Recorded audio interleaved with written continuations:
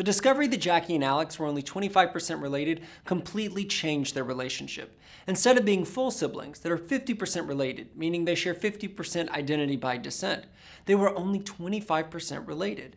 Now, this means that Alex would have to be her grandparent, her aunt or uncle, or possibly her half-sibling. Now, in this case, it only made sense that Alex was Jackie's half-sibling. This means they shared a mother and not a father.